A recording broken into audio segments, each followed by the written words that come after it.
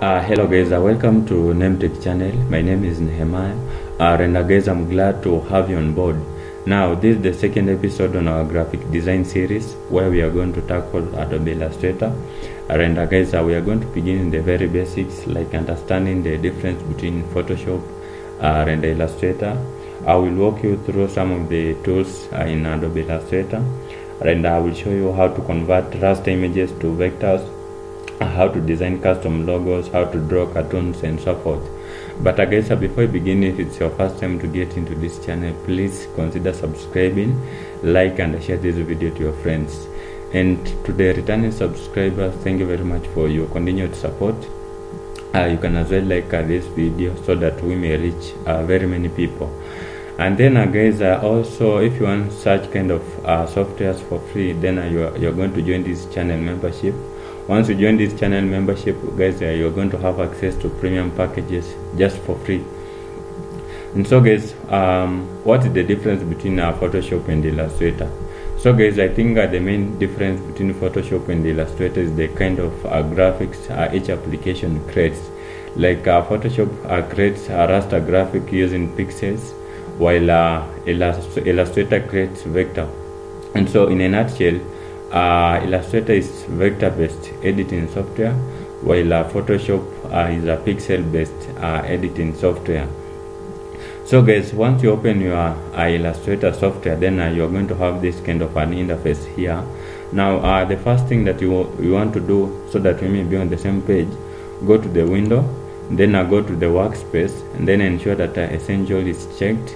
Once it's checked, first of all, ensure guys that essential is checked by default. And then now once again go to the window, and then ensure that you reset essential so that everything may be by default. And so guys, now once you're done, then I go to the home. I want us to create a new artboard there. So click here, create new, and then guys, I want us to create, you can create anything for mobile, for web, for film and video, for illustration. But I go to the print because I want to use raster images here, a raster design. Now what I do here, you can give it any name, like let me say just for the sake of, let me just give it any name guys. And then guys, here you can change the units. I like using pixel, and then you can give it, let me give it 1920 by 1080. Here let me give it 1080, and then the orientation is landscape. Then the artboard is 1. I just want to use one artboard there. And then guys, the color mode, you can change it to RGB because CMYK is kind of a washed color. I like using RGB color here. So let me select RGB. Then the resolution, leave it the way it is because it's kind of a raster, design there. And then once you're done, then I click on create. And then guys, you're going to have this kind of an artboard. Now guys, I want us to add here some controls, and perhaps try to increase the number of tools here. So what you do, go to the window, then ensure that our control is checked here. Our control is checked. Then guys, if you want to increase the number of tools here, because you can see guys that we have other items here. Now if you want to increase the number of tools there, again you can go to the window, then to the toolbar, and then ensure that you check this advanced so that we may have other items. Alternatively, you can go to these 3 dots, then here at the top you can click, and then you can change to basic, from basics to advanced. So I think once you are here, then guys, we are good to go.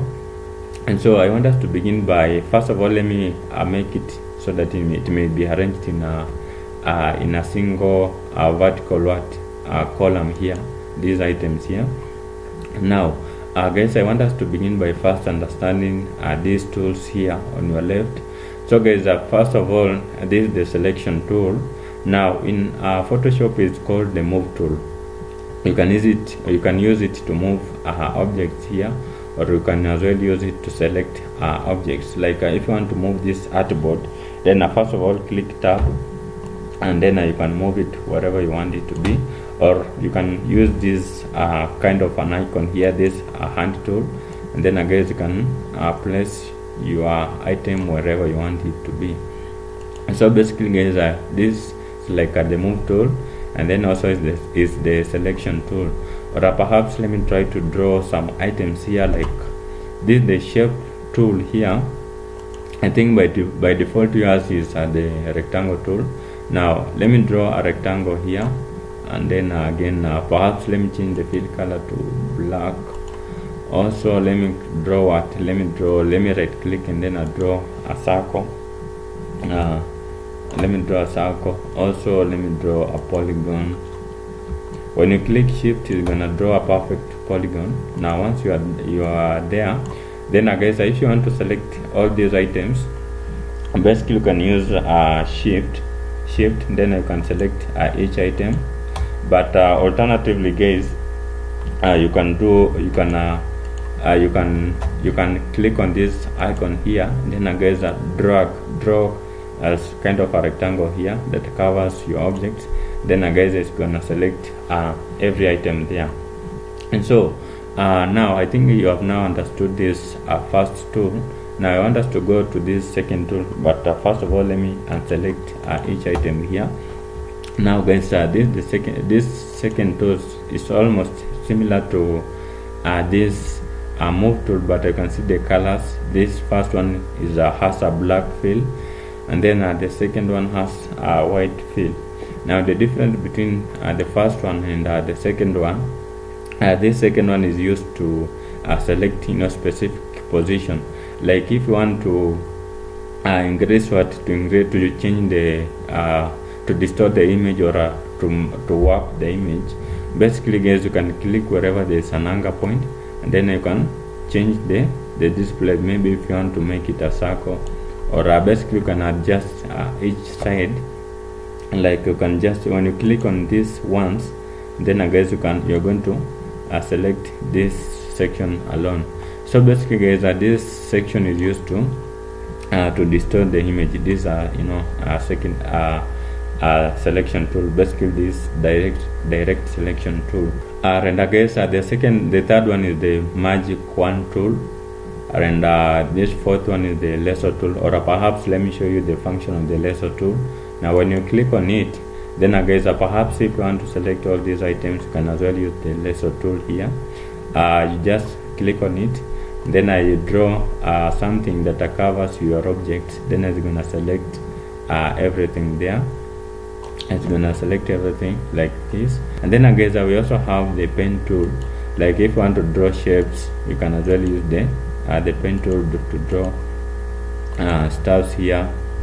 And then basically guys, if you want to add anchor points, you can right click, then you can see that we have other options, like you can add anchor points there, you can add anchor point, or you can remove the anchor point, you can delete the anchor point, the way you can see. And then guys, once you have add the anchor points, basically you can use this as second direct selection tool. Then you can adjust, you can distort your object wherever you want it to be, whichever style you want it to be. So basically guys, this is the pen tool. And then guys, we also have here the curvature tool. It works similar as the pen tool, but this one draws kind of curves. So first of all, let me guys delete these other items here, so that we may we may see very well. So once you have selected this curvature tool, then if you want to draw a circle, then a circle basically guys has 4 anchor points. You can draw first one there, then the second one there, the third one there, and the fourth one, and then you finish to this point. Guys, it's not a perfect circle, but if you want to adjust and make it a very perfect circle, then you're going to click on this direct selection tool, and then guys, you can basically adjust your anchor points and make it perfect circle, or whichever you want it to be. But I guess I don't use this tool to make a perfect circle. I use the object tool. But basically guys, the work of this curvature tool is to draw kind of curves. And then guys, we also have the type tool. Now when you click on the type tool, then guys, you can see that it gives you the lorem stars. So basically guys, you can increase the size on this other end. You can increase what the size, but you can see that using this these tabs here does not do your things very fast. So if you want to resize or increase the size or reduce the size easily, so basically you're going to click on the selection tool, and then when you click on shift, then guys, you can see that this way is faster. So basically guys, this is your type tool, and you can change the font type to whichever you like. So basically guys, this is the type tool. And first of all, let me position it at the center. And then guys, we also have the line tool, and basically you can draw lines. If I want to draw a perfect line, perhaps let me try to increase the stroke so that you can see very well. So basically guys, this is a line tool. If you want to draw a perfect a straight line, and then you're going to click on the shift, then guys, you're going to draw a very straight line. When you right click, you have other options, like you can draw an arc. You can draw an arc guys. You can as well draw a spiral.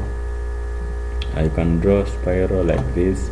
You can draw a rectangle grid, or you can draw what you can draw a polar grid. And then guys, we also have the shape tool here. Basically, if you want to draw shapes, you can use that segment to draw. And then that is a rectangle. Basically, you can add the fill color to whichever color you wish, like red, or you can give it any color you want. Then guys, if you want to draw something else, like a rounded rectangle, basically you can draw. If you want, basically guys, if you want to draw a square, then you're going to click on shift. Basically you're going to click on shift, and then it's gonna draw what your perfect square. If you want to draw an ellipse, then basically you can draw that. If you want to draw a perfect circle, guys, you are going to click on shift, then it's gonna draw a perfect circle. If you want to draw a star, you can draw a star and position it at the right position. And then if you want to draw a flare, you can basically guys do that. You can render guys. The next thing is the brush render. You can use the brush to draw anything. You can draw anything basically guys, and we have the preset for it. If you want to draw an arrow, we have the preset for arrows. You can draw, or you can just use these presets for arrow. For example, if you want an arrow, perhaps let me try to make to put it here so that you can see very well. You can see guys, you have the preset for arrows. You can basically draw, or perhaps let me try to increase the stroke so that you can see very well. And guys, basically you can see that we have this arrow. Now we have several options here. You can draw anything guys. We have the presets here for you. And if you want something else, or if you want to go to the next, just click here at the bottom. So guys, basically this is the brush for you. We have other options as well for these presets. Guys, you can see that we have very many presets here. You can just go through it. Once you're done there, guys, we have other options for example, if you want the artistic, then we have your the options for you. You can just go through it. But guys, basically this is the brush tool for you. And guys, the next thing is the shape builder tool. First of all, let me draw an object here. Let me first of all draw some rectangle here. Let me draw what? Let me just draw some rectangle here. Also a star. And let me draw a star here. Then also let me draw something else like a polygon. Yeah, so perhaps let me change the colors for you to understand what we are going to do now. And then for this one, let me select this one, and I give it a different color, like let me give it yellow. And then this one, let me give it what? Let me give it whichever color, like black. Basically this one, it should be this one. Let me just give it now yellow. So guys, I should have selected this one. I don't know why I'm not selecting it. Ensure that it's selected first of all, and then ensure that you give it a different color like black. So guys, I want to show you the use of this shaper builder tool. And so basically you can use this shaper builder tool to combine objects, or to delete objects, or to color objects. So first of all, select all, ensure that you are in this selection tool, then ensure you have selected everything, and then go back to your shaper builder tool, and then guys, for example, if you want to combine or to join objects, then guys, just draw the line that passes through certain joints. Like if you want to join this star and this rectangle, then just draw a line that crosses both objects. Then guys, you have just combined the object. Now if you want to delete certain points, certain segments, then I click on Alt, and then guys, basically you can delete certain points on your object. Then guys, let me show you how you can use this tool to color your objects. So first of all, ensure that everything is selected. Then now choose the color that you want to. The color, first of all, ensure that you are in the shaper builder tool. Then first of all, select the color that you want to use. For example, let me choose this gray color. And then guys, for example, I want to color this one to yellow, to that kind of color that is brown, I think. Just do that, and then guys, you can basically color your object whenever you like. So guys, basically I think you have understood the function of this shaper builder tool. And so guys, the next thing we have the perspective grid tool. Now guys, when you click on it, then you can draw your stuffs based on a certain angle. Like for example, if I want to draw kind of a stuff in this kind of an angle, then I guess I'm gonna click on whichever place I want to draw. Then for example, I want to draw a rectangle, whichever it is. Then I guess I can just do that and draw. So basically it does your stuff very accurately, and basically you can do that. You can draw anything in whichever angle you want it to be. And then guys, I will have the gradient tool. Perhaps let me draw something here first. Let me draw this rectangle. Then guys, I did the gradient tool, and guys, here at the top you can see that we have the gradient type. You can choose the type that you want. This is the linear, this one is the radial, and then this one is the freeform gradient tool. And then for example, let me begin with this linear. You can see how it is. Basically you can change the position of which color, or the strength of the color. This one is the radial, then this one is the free form. So guys, let me choose this gradient, and perhaps let me show you how you can change the color. Basically when you double click here, you can choose the color. Like if you want to choose this orange, then on this other end you can choose whichever color, like let's say yellow. And basically guys, you can see that this is how you can simply do it, and this is how you can simply create your gradient, and you can change the position, or you can change how the gradient flows. The next item is the eyedropper tool, and perhaps let me try. For example, if I want to match colors, first of all, let me draw another shape here. Let me draw another shape, and just let me make it black color. And basically guys, if I want to match these colors here to this small rectangle here, then I'm gonna use the eyedropper tool here. Now when you click on it, then guys, you can see that I've just matched the color from this larger rectangle. Perhaps let me draw something else, like let me draw a circle, and perhaps let me give it a different color, like let me just give it red color. Then guys, if I want to, first of all, let me ensure that, let me select another, like let me select this one. Now if I want to match this color here to this one, and then I just click on the eyedropper, and then guys, you can see that we have just changed the color there with I drop a basically guys it is used to match what to match the colors. And then guys we also have the blend tool. When you have a consider this is the function for it. It is used to blend colors, you know, or object.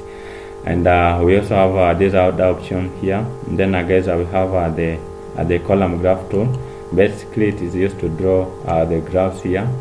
And basically guys you can change the graph type. Like if you want to apply a graph, basically you can draw your pie graph there. You can see that I have the pie graph there. You can change the units there.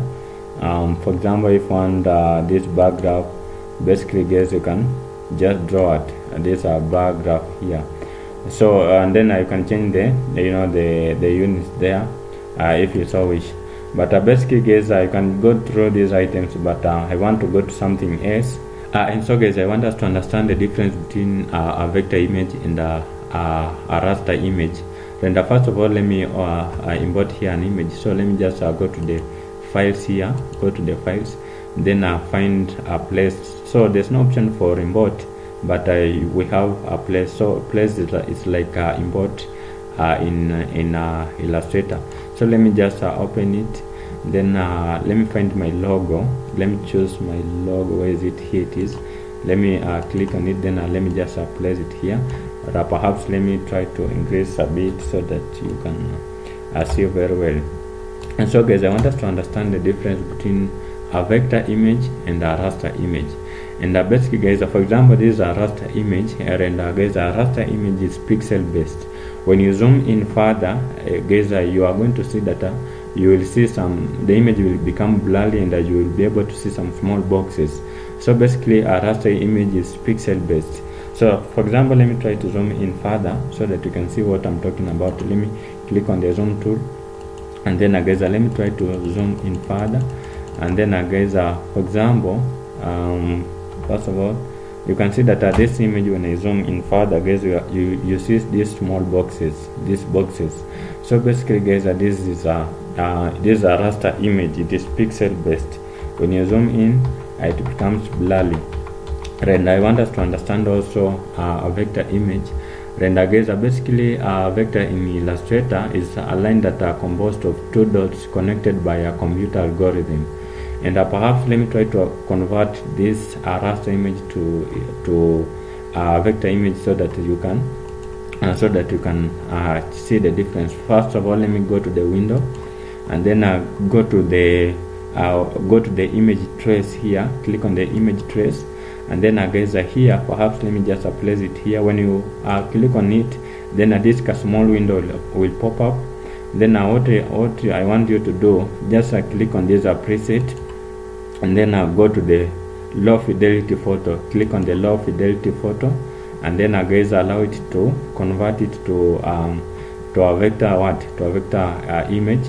And then once you are done, then guys let me just close this window. Then once you're done, then click on expand. Click on expand. Then you can see that this image now is a vector image. And guys let me try to zoom in so that you can see the difference. Now let me try to zoom in. First of all, let me click on the zoom tool, and then I try to zoom in. And then guys you can see that when I zoom in, you can't see those small boxes. You can see just lines, smooth lines, So basically guys this is the difference between a vector image and a raster image. So basically in a nutshell, a vector image is based on lines. The lines composed of lines, two lines interconnected by a computer algorithm. And then a raster image is pixel based, composed of small boxes which makes that kind of an image. So guys I think you now understand the difference between a raster image and a vector image. And so guys the next thing I want us to understand how to draw custom logos in Adobe Illustrator. And I want us to begin by drawing a logo based on a letter W. So what I'm gonna do here guys, let me go to this line segment tool. Perhaps yours might be the spiral or whichever it is, but ensure that you are at the line segment tool. Then guys if you want to draw a very perfect line, then I click on shift. Then let me draw. You can change the stroke, you can increase the stroke or reduce the size. I think it's perfect. Let me increase to, I think 5 is good for me. Then now if I want to draw a perfect line, then I click on shift, then I just draw this line like this, and let me also draw another line, and then again let me draw the slant vertical line, the vertical line, but it is slant. Let me just draw it. So click on shift, then I draw this kind of a line that extends to the bottom. Again let me just draw another one like this. Then what I do, let me just try to group them, or yeah, let me just try to group them. First of all, select all, then go to the object, and then let me just do it. Let me just group all, then at least let me try to adjust it to this position. And then guys, what you do now next, just select everything, then again go to the object, then group all of them. Now once you are done, then guys, I want us to have a reflection for it. So what you do, go to the object again, then I go to the transform, and then guys, I go to the reflect here, go to the reflect, but I click here, have a copy, click copy, have a copy of it. Then what you do here, just do this. Let me just move it to this position. I think this is a perfect position for it. So once I'm here, guys, what I'm going to do next now, let me try to I think it's perfect for me the way it is. So what I'm gonna do, guys, let me also draw some certain lines here. Let me go to the line tool again, then guys, I click on shift, and then I draw a line that crosses everything. Again here, let me draw another line here like this, and then again here at the bottom, what I'm gonna do, let me just draw the lines here. Let me just draw the lines like this, or what I do, let me undo first of all, then let me just draw the lines very accurately, and then perhaps let me try to move it at the bottom a bit, so that it may be here. I think that position is perfect. So guys, once you are done, then perhaps let me select everything. First of all, select everything, and then what I'm gonna do, guys, go to the shape builder tool, then guys, I click on alt, because I want us to trim this parts that we don't want it here.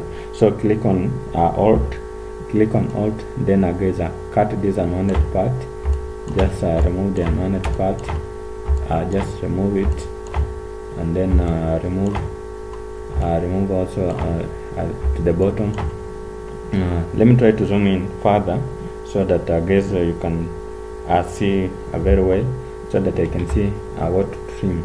So again, click on alt, then just trim these parts, and then again I go here at the top, then trim this unwanted part, and then on this other side, let me also click on alt first of all, then trim those unwanted part. Again at this point, then let me just trim everything, trim this position, and then again trim. And then what I do also at this further end, let me also trim this segment. Let me then zoom out. And so guys, also I should remove also this line here. And then guys, I want us to color these stuffs here. First of all, what I'm gonna do here, guys, and let me just also remove this line here. Let me just remove this line here, and then again here at the top, let me just remove let me just join this, and then again here, let me just join this segment. So the next thing I want us to color this this logo of ours here.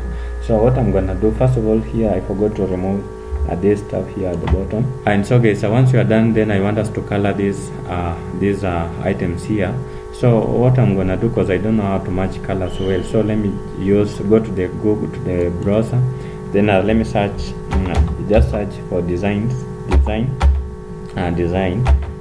dot AI, but then basically design AI color here, because I want us to use this Illustrator colors here. So just click on the color here, click color matcher here, and then here what I'm gonna do, allow it to open. And so guys, perhaps let me choose this color here. Let me just choose this, or let me just choose this one, then copy the first color, or let me just copy this color, then let me go to my Illustrator, and then guys, what I'm gonna do here, go to your go to your shape builder tool, and then now to the fill color here, just do it, just click on it, then guys, let me just use that CSS code there, hexadecimal value, then let me just paste it there, and then what I do, just click OK.